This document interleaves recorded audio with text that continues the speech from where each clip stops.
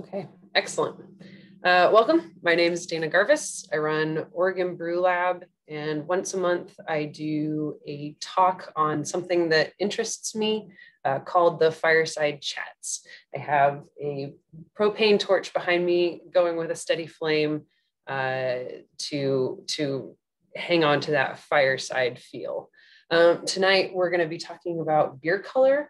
It is totally a super real measurement. I know that sounds sarcastic, and it kind of is, but only because it's actually called standard reference method. That is one of the main drivers for measuring beer color in the industry. I only say that sarcastically because there are huge margins of error within the measurement itself. So it's a sort of amorphic thing that I want to dive into. Let's move that. So today, I'm going to quickly go over why I'm interested in beer color and why we're going to talk about it tonight. We'll talk a little bit about the science of how we use light and energy to measure color. And then we're going to look at how we measure color within the beer industry with 3 separate ways. And then we're going to go into my favorite part of the talk, which is just some considerations to sort of take these measurements with a grain of malt, if you will. Because there's some errors to explore. And then lastly, if there's any questions about beer color, you are more than welcome to ask away. So inspiration, why beer color, and is it important? And it is. It's used every day for measuring the color of beer that follow Reinheitsgebot style beers. So something that's very simple with malts, water, hops, and then if you want to get crazy, adding some yeast. It is really useful for sort of your base style beers. It is the easiest and literally the most affordable quality control test for brewers. You can print off a chart and be able to check your beer colors for the cost of whatever that printer and that page and that ink was. It is a really cool chemistry because it's based in the chemistry of light and energy, which means lasers. So we're measuring beer with lasers, which I think is pretty cool. And for another reason, like I said earlier, huge margin of error in beer color is something that I find pretty fascinating because it is something that we use in beer judging, and it's something that we use to sort of eat with our eyes before we've even had our first sip.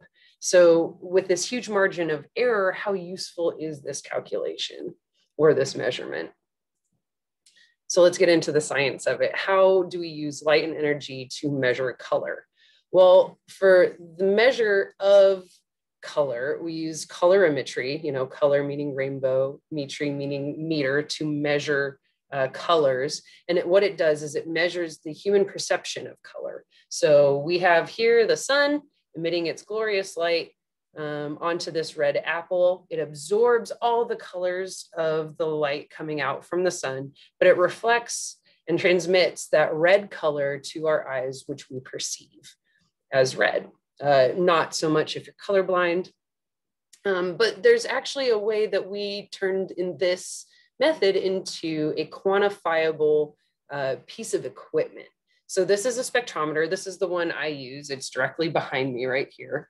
And it means a piece of instrument or a piece of equipment that measures light from an image. And so that's sort of a little bit what we do with colorimetry, with just our eyes and looking and comparing and seeing things.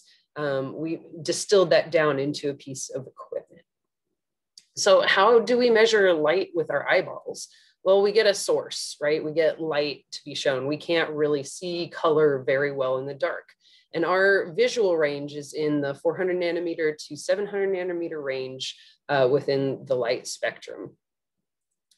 Once that light comes in, it hits something, say that red apple, and with some light, it absorbs, and with other light, it transmits. So it's shooting that red light into our eyes, in which it hits our lens. And this acts as a bit of a magnifying glass for our rods, which act as a sort of filter that filter out that light and separate it into its different categories. We perceive it as red, but maybe it also has tones of yellow, tones of pink or orange, and those are going to get separated out by our cones.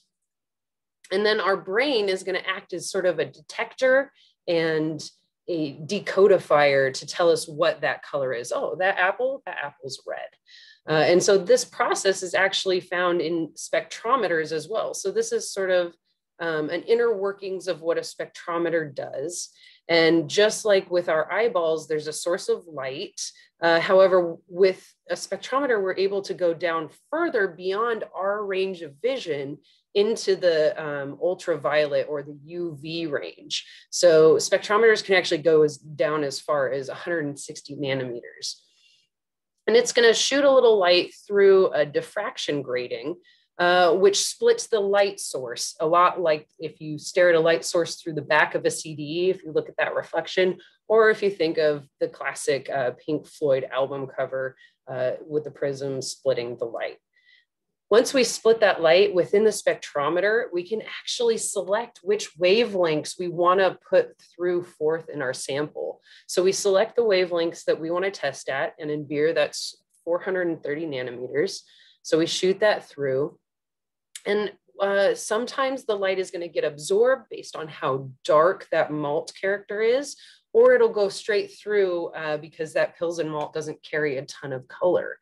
And then we're going to get to the end, which is the detector that detects those light changes from what went in to what came out. And just like our brain, it's able to process, and through software is able to give us a number for how much of that wavelength was absorbed by the beer. Okay, that was a lot of pretty in-depth science, but let's get to how we actually use our eyeballs and photospectrometers to measure color. So we have the instrumentation. How do we do it? So it's measured in 3 different ways. And the first one is with our eyeballs. We always want to remove all particulate through filtering or through centrifuge. We want to confirm there's no turbidity. Then we're going to use a clean, dry pint glass. If there's any liquid in there at all, any water, it will dilute the color and change it. So you want to make sure it's dry completely. And you want to fill the bottom 2 to 3 inches of the pint glass with your beer sample that has been filtered and centrifuged.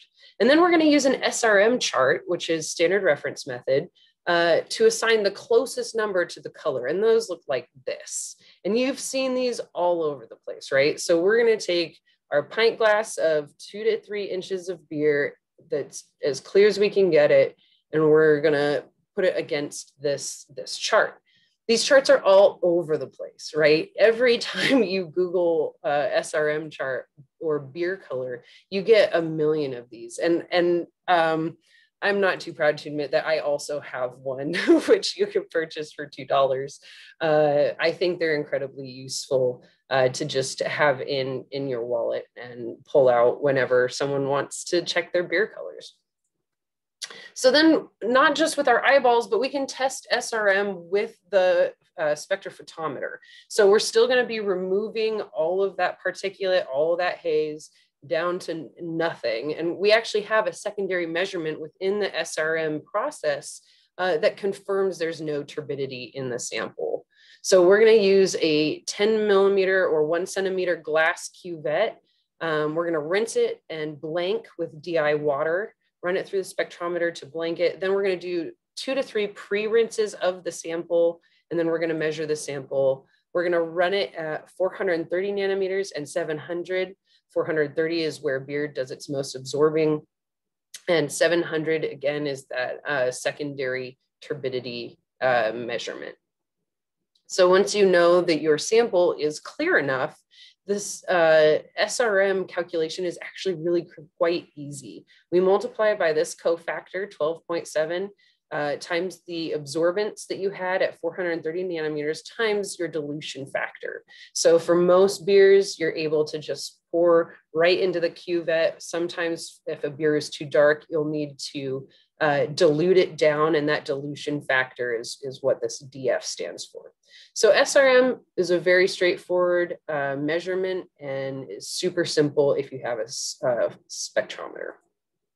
Now, you can also test with your spectrometer tri-stimulus. And here we are again, step one, filter and centrifuge, remove all those particulates. This time, instead of a glass cuvette, we're gonna use a quartz cuvette. This just is because we're getting down into lower wavelengths, which can actually get diffracted by glass. So we wanna use quartz, which is a little easier for light to get through. Again, you wanna rinse DI with a sample, you wanna blank on water, and then you're gonna run the range. Now you're gonna run this spec from full range from 380 nanometers to 780 nanometers at every 5 nanometer interval for half a second. And that sounds really complicated. Well, because it is. So these are the calculations we're gonna do with all of those 5 increments from 360 to 780 that we're gonna plug this in to determine our tri-stimulus value, which is known as CLAB or LAB. Okay, those calculations are not easy, but don't worry. The American Society of Brewing Chemists has your back. You can just add the data, whether you have a newer spectrometer that talks well with others and can produce an Excel sheet for you, you can just copy and paste or enter directly the data into these pre-made Excel sheets that do all the calculations for you. So you don't have to worry about those absurd sums and those crazy equations on the previous slide. Now, what's cool about CLAB, which is the value you get from tri-stimulus, is that these values can actually be converted to hex code and RGB, which is hex is the hashtag followed by a series of numbers and digits that assign a certain color on the web. Same with RGB, which is a red, green, and blue hues. So I really like, you can just do this conversion pretty much anywhere on the internet. There's tons of different calculators, but I really like colorizer.org. I think they do a really great job, and a lot of information for my presentation today comes from their website. So CLAB is basically looking at color in a 3D space where L is your lightness, so how light or dark is that? And then A is a scale between red and green, and B is a scale for blue and yellow. And so what that looks like are these two plots here. So this first one on the left, we're looking down at our A scale and our B scale. So up to down here from north to south, we're going from yellow to blue. That's our B scale. And then on the x-axis here, from A negative to A, we have the green color to sort of the red color. And then if we look now, instead of directly down, but from the side, we have really bright colors up top and the really dark colors, low light colors below. And so that's what CLAB looks like plotted. And this is why it's a much more intricate calculation for what beer color is. Oh, that was a lot, huh? That was a lot of equations. I think that measuring beer color is something that's super fascinating, but there are a ton of errors, and I want to show some of them to you. So here's one example, path length. So we like pint glasses. I like pint glasses, but what we really like pint glasses for is on the bottom, directly across, is 5 centimeters every pint glass, unless you have a shitty pint glass. So here we have 2 different beers. This is a porter and this is a CDA. And in the same pint glass, under the same shitty fluorescent lighting, they look the same. However, if you put these beers in a cuvette, they actually look significantly different, right? So that's because a cuvette's path length is 1 centimeter, so a fifth of the amount of beer that the light has to get through. This porter still looks pretty porterish, whereas this CDA actually is starting to look like an amber.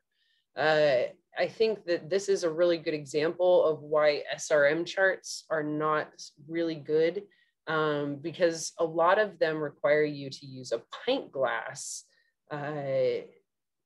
to measure against a chart, but what you're actually comparing against when there's a equipment measurement is this. And so your SRMs are going to be off from what you predict versus what the measurement actually is. So we are going to do some Zoom polls to just do some beer color estimation right now. So how this works is this is the color of the beer that we're going to be measuring, this cuvette here. And I have the scale of 1 to 10. It's somewhere in here where I will put the Zoom poll up. And if you would be so kind as to answer it, let's launch the polls. I think, oh, you want, okay. Zoom wants me to put them all up. So go ahead, take your time and put in an estimate for the beer colors for each beer. There's 4 of them and 4 questions.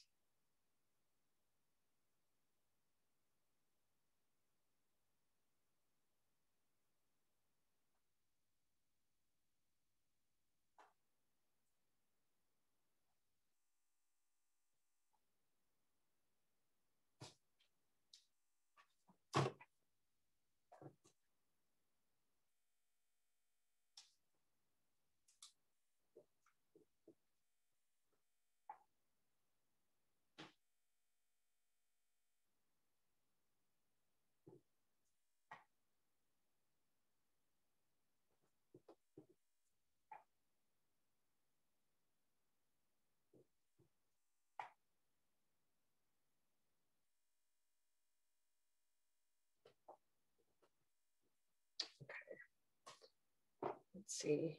I don't see anyone else in the waiting room. Thank you both, or all 3 of you, for being here. We're going to end the polling. Good job. So what we actually measured for beer number 1 was SRM degrees 2. For beer number 2, it was 14. For beer number 3, it was 24. Oh, excuse me, 26, sorry. And then for number 4, it was 40. So you can see how hard this is, right? I'll share the results. Okay. Thank you for taking the poll. So some other considerations. The haze craze has absolutely changed the way that we look at beer. Literally, figuratively, we consider beer appearance something completely different than we did when I first entered this industry. Removing haze to make the measurement changes the essence of the beer. So what does that mean? Fruit additions, same idea. Filtering out fruit, filtering out chunks, or filtering out puree really changes the appearance of the beer. And when we're adding all these crazy additions to beer, we're really only bound to SRM by malt colors from yellow to black, where we span some yellows, reds, and oranges in there, some browns. We don't really include the full rainbow. And so that's something we maybe need to look into. And then screens and how we receive information is so varied, and there's so many filters between me, which has a camera that goes through my laptop, which then is showing on Zoom, which then is going through your computer, and maybe you also have blue light filtering glasses on. What you see may not be what I see, even on this very slide. So screen settings are another reason why color is so complicated. Let's look at a few of my critiques here. Haze craze, this is all the same beer. This first glass container here has it just poured straight from the can. There's even a little bit of a head there still. And you cannot see the text behind. This second container has been filtered through a paper filter, a little thicker than like a bamboo coffee filter. And you can start to see a little bit of text through it. And then this beer, which actually did pass the SRM turbidity test, which is the same beer, just centrifuged for about 15 minutes. And now you can see all the way through it. These beers don't look the same to me. So I think it's interesting that we test the beer in a fashion that is not true to how it ends up looking. And considering that beer color is an essential component of the overall sensory perception of the product, it seems ridiculous that our standards still require us to do this. It makes sense scientifically, but what does it mean philosophically? So fruit additions, this is a raspberry, white raspberry and black raspberry fruited sour that has actual raspberry seeds in it. With the rise of heavily fruited beers, some standards are starting to expect chunks in their beer. And so these are things that we need to take in consideration. I want to just show you this beer I poured that has some extreme chunkiness. I'm going to play it all the way through, and then I'm going to try and find a moment where there are chunks. And every time you see a massive splash, that was a chunk of strawberry coming out of the beer. That's pretty intense, right? Okay, somewhere around here, you can actually see, yeah, this huge chunk of strawberry. Wow, that was a nice catch. Splash up out of the beer. So these beers are becoming more widespread. So this is that same beer poured directly right into this little container. This is the same beer that had to be centrifuged for about 2 hours just to get it see-through.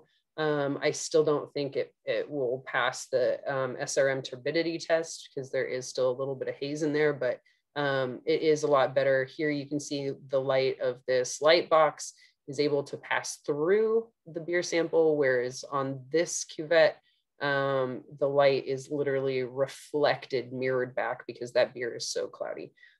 We would test this one for the color sample, but this is more true to the actual color. Do you think they're the same? I don't. Screen settings again, just talking about the different times of day that you could look at beer, different lightings. I love the fact that my glasses and my phone allow for me to block blue light from screens, but that does change things when you look at them in terms of color. Think about just how when a printer gets old, it has faded ink. It's still trying to produce blue, but is it really blue anymore? When we go through so many filters to look at things, what is true color? It's a good question. With the rise of fruited sours, again, we're seeing different colors put into beer. I mean, we've always sort of seen green beer around March, but that was a dye and not necessarily something that was meant for longevity. So we're adding colors like blue, green, and purple to the beer spectrum, and we're pretty limited by our palates. So now I want to talk about my considerations, but I want to show you just a little bit of data that I've been collecting for the last 7 years. I have been doing OMSI after dark events pre-COVID, where I would go and have drunken people rate beer color of different beers. I also have been avid at adding Instagram stories where people can weigh in and measure beer color. And tonight we did a Zoom poll. So I wanted to kind of show you that in terms of why charting isn't that accurate. But then I also want to go and show you this sort of experiment that I did with a brewer on 14 different smash beers, where we had single malts responsible for the color of these beers. And we looked at a comparison of SRM and Tri-Stim. So this was my very first OMSI after dark sampling. I took 4 beers to OMSI and had a drunken crowd come through and measure beer color based on an SRM chart like the ones that I showed you before. And so the yellow dots in the center of the data is the actual value. We've got the measured data on the side here, and then we've got the estimated data here. And so this was just one event with about 100 participants. And you can see that the lower the data, or sorry, the lower the color, the lighter the color, the closer and tighter the data is. As it gets darker, our humans, we start to vary what we think color looks like. So then this is after 4 years of events. This is a ton of data, even though it doesn't look like very much because it's all very much stacked. So each one of these red dots is a point, is a beer that was tested at an OMSI event. And then these tails here are all of the color that people estimated for it. So again, you're seeing in the lower range, less variance, in the higher range, tons of variance. So that was OMSI. That's about 400 to 500 people worth of data for 4 beers each round. It was a very intense data collection, but I think it really shows sort of how much we're in agreement with lighter colors, but not so much with darker colors. This is from Instagram stories, where I offer a little slide and I say, you know, pick the color that you think this beer is, similar to the cuvettes that we just looked at. And Instagram's actually pretty good at it. I'm really impressed. So the closer to the line the dot is, the more accurate the Instagram was. If it's above the line, Instagram was estimating higher color. If it's below the line, Instagram was estimating lower color. You know, and each dot is a different beer. So I think that this is pretty impressive. Definitely some of the best data, or the most correlative data. I think that there's also lots of room for error in using Instagram as a way to collect data.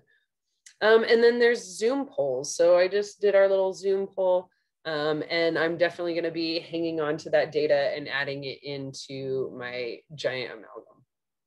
All right, so let's talk about this data that I have collected with this brewer, excuse me. So 14 different smash beers here, all different colors of malt. You could probably guess some of the malts based on here. And we tested this beer color in a lot of different ways. So we had multiple people look at this beer in person with an in-person SRM card. We then had the same people look at that same SRM card, but on a screen, and compare the beer in person. We then used the SRM method without dilutions to measure the beer. And then we did tri-stimulus measurement here. We're already seeing a lot of difference, right? This is SRM card, this is spectrophotometer. So why not make things a little more complicated? And I took a picture of the beer.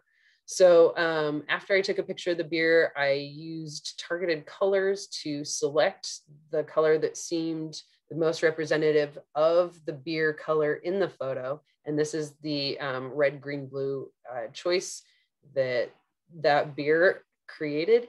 And then used the same people to look at the picture of the beer and rate it against the SRM chart. So these are 6 different ways that we can test SRM, and we have 6 different colors for all of these different malts. It's pretty fascinating to me, number 11 in particular, which has some red tones that doesn't come through with the SRM chart, but does come through with the photo and the SRM measurement.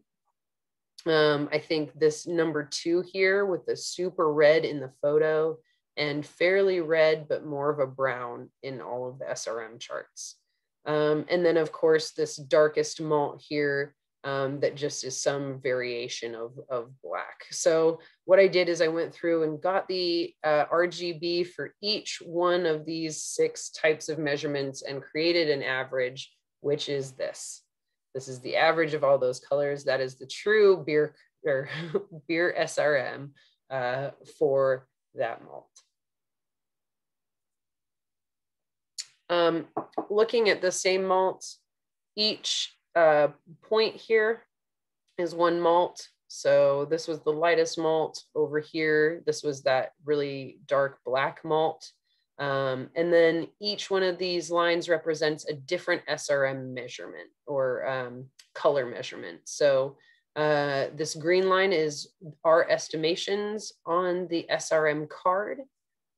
This next line is the SRM measurements without any dilutions. You can see when it gets dark enough, right about 20 SRM, it sort of plateaus. That's where the ASBC recommends that you do a dilution of either dilution factor of 1 to 5 or dilution factor of 1 to 10, depending on how dark the beer is. So the orange line, the bottom one here, that is a dilution of 1 to 5. And then this red line, which goes well above 100 SRM, is a dilution factor of 10. So I generally stick to a dilution factor of 5 because I think it's going to be somewhat accurate. Which one of these is right? I don't know. I couldn't tell you. They're really only accurate down here where us humans can agree on color.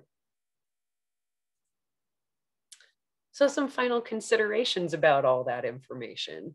Beer color is still a great thing to do if you are consistent with how you measure it. If you use the same spectrometer every day, you can go back, look at your baseline and have an expectation for what your SRM should be. But if you just pull a random SRM chart off the internet every time, it's a different one, it's a different screen, it's your work phone, it's your personal phone, you have one printed and taped that's been in the sun for 4 years, that is not a very consistent method. But if you have perhaps a waterproof or beer-proof wallet SRM card that can't fade, and you use that every time, it can be a very useful quality control tool. Beer color is still a work in progress. This is something that's being discussed by people who do beer science, because with the explosion of new beer styles, we kind of need a way to discuss these other adjuncts that are now being more widely added to beer. Science needs to move forward with consumers on that.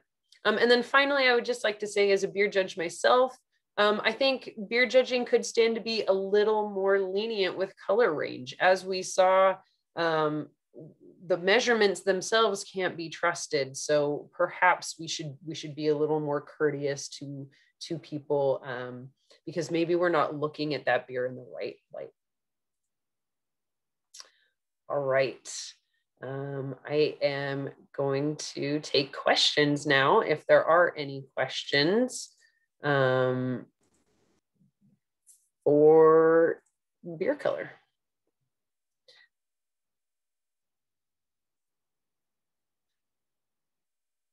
No pressure. Okay. Well, thank you all so much for coming. My next fireside chat is going to be July 15th. Same day, which is Thursday at 6 p.m. The topic is going to be determined. I haven't really solidified that yet.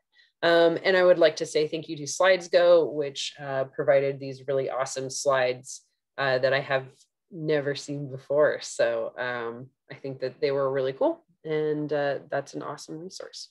So thank you for coming. I'm going to go ahead and stop my recording. Cheers.